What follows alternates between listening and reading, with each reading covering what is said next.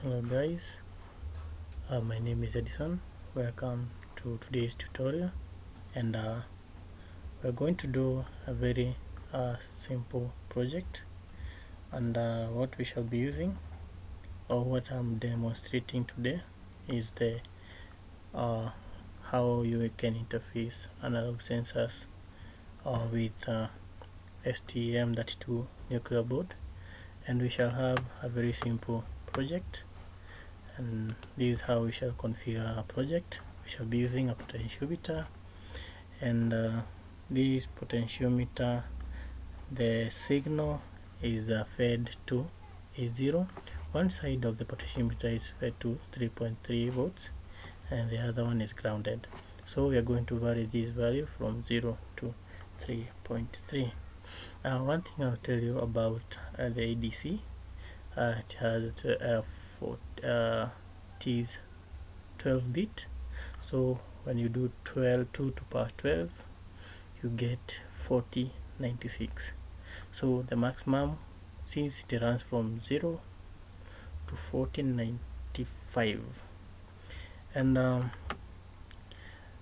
we shall vary this voltage, and at 3.3 volts we shall have 1495, and at 0 volts we have 0 volts, and we shall also remap this value so that it can read at the appropriate voltage. So we go back to STM32 cube, and we write our code. We shall create a new STM32 project, and we shall select a board that we'll be using. So I'm using NUCLEO F446RE. Click next, and we shall give it the name ADC potential tutorial, since you'll be using a potentiometer tutorial, and click finish. So you can also initialize the mode, and we shall be using our UART communication so that we can see the values from the serial monitor. So we shall also be revisiting the previous tutorials. So there we are.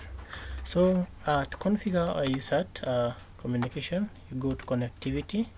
We have the UART2, which is already configured for us, but we can also set some change some parameter settings. We shall come here and set the baud rate to be 9600 bits per second. Then from there we go to configure our ADC. You go to analog, and we shall be using the first one, input 0, and you can see that pin P0 has been activated for ADC. So then from there we generate the code.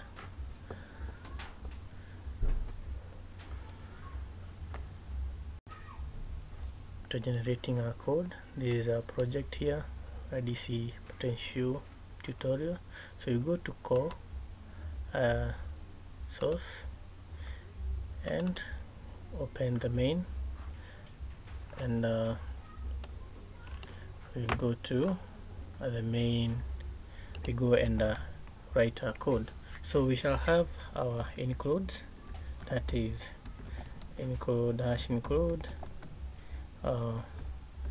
stdio.h. this is third input and output, and we shall also have #include standard library.h. Again, we shall be using two variables. The first variable is the double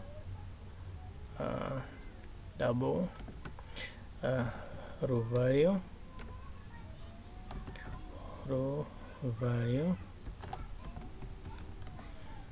and the second one is character voltage, and this will hold 20 elements for us.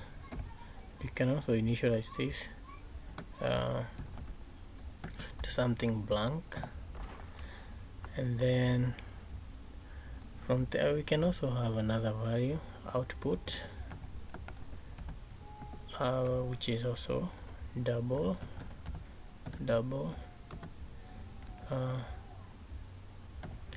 You can also use red voltage. So we are done with our variables. Then we go to our main function. So our main function is here. Go to the while loop and we write our code, and the first thing that you're supposed to do is starting the ADC. So we shall start our ADC, ADC start, and we are using ADC1. Then we are going to convert the values or the red values in the ADC.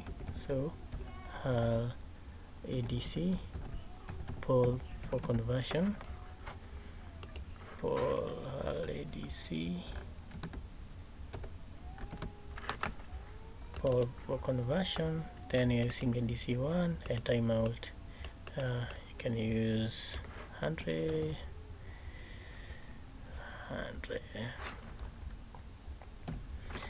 Then from there we are going to now get value from the ADC peripheral. So we are going to have the raw value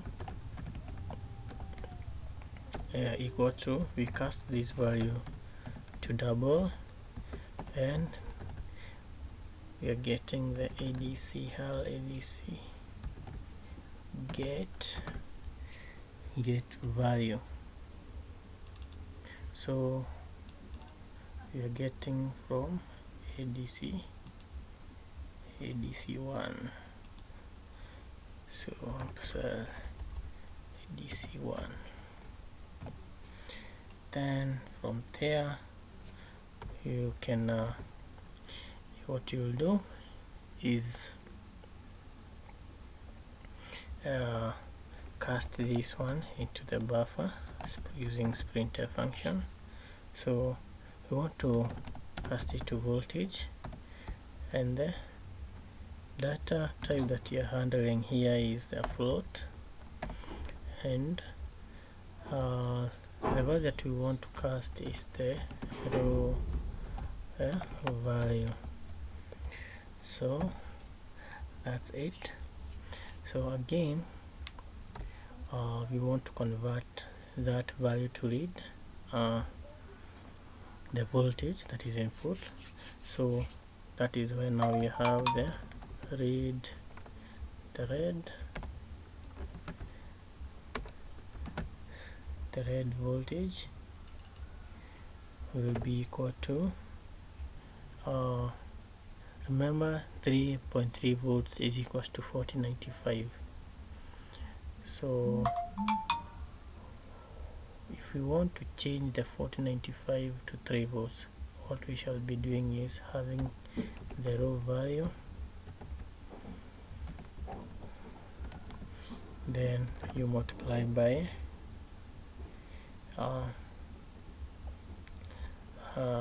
3.3 over 4095. So from there you can also transmit, you can also cast this one to the buffer. So printf,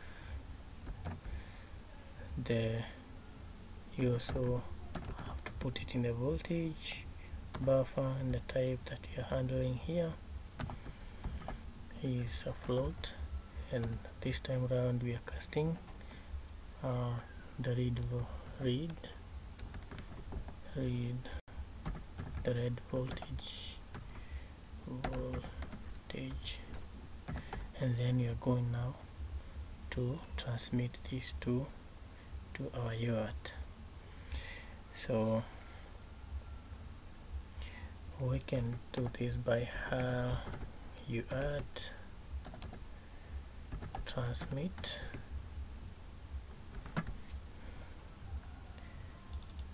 going to transmit using our UART2, and the pointer data we are going to use this is the pointer uint 8t,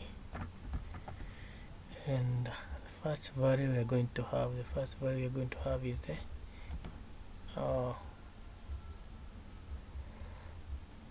they're going to say the buffer here voltage, so,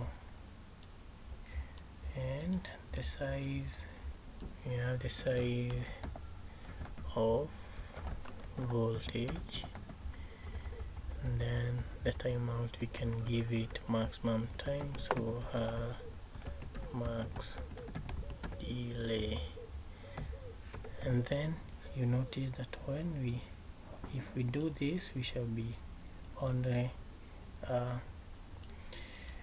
transmitting the current value or the buffer that is held by the voltage. So we want us to print the raw value. We shall have to include another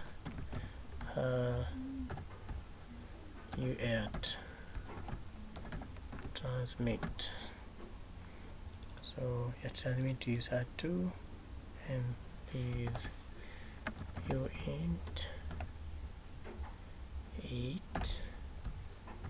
8t, then voltage,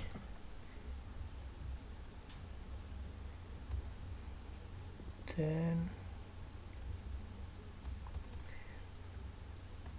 and the size, I'm going to use size of voltage, and then the timeout can also give it max delay. And then the first part you're going to do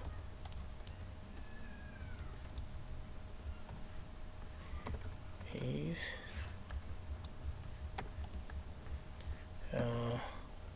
have a delay so that we can be able to visualize this delay. You can delay or you can transmit after every 1 second. So we are going also to edit this. You can say that the first time we have the row equals, and then red equals, and then we write justify that, and then we print a new line. Then remove that. Then you come back here to remove these two.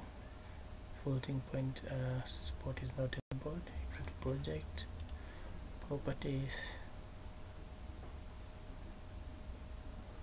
We go to C or C++ build setting, tool setting, and check these two guys here. And then you do your project to see whether we have any errors that we should check.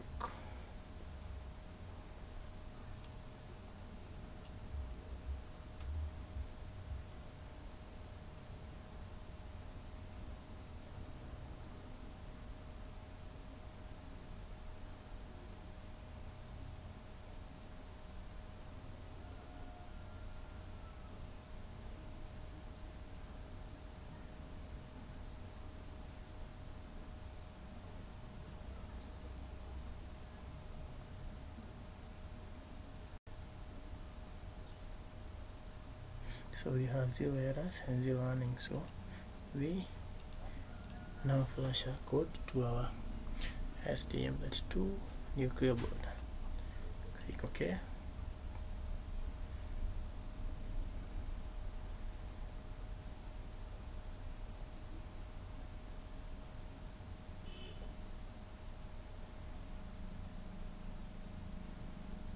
And then click resume. We go to our term and we listen to that serial port. You can see that the row value is 4090 and 4095 is equals to 3.3 volts. So when we validate this, you'll see that the values are changing. So at 2401 we have 1.93. You can verify that using a calculator. And thank you guys for listening to me. Don't forget to subscribe, like, or share with your friends. And this is very interesting, and I hope I'll see you next time. Thank you so much.